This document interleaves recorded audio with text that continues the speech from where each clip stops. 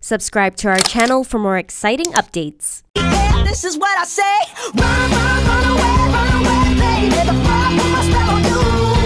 You better. Here's how to create a YouTube thumbnail video.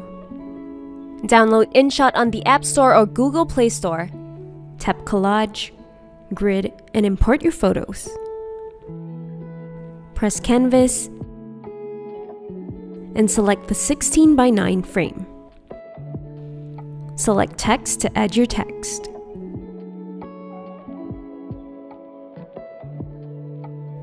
Tap Sticker. Press the Cutout button to import a cutout from your camera roll. Once you've imported your photo, resize it.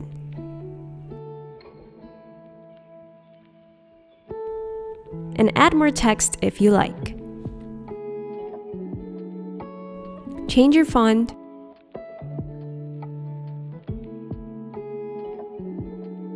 And you're done. Do you know how we made this? Let us know in the comments.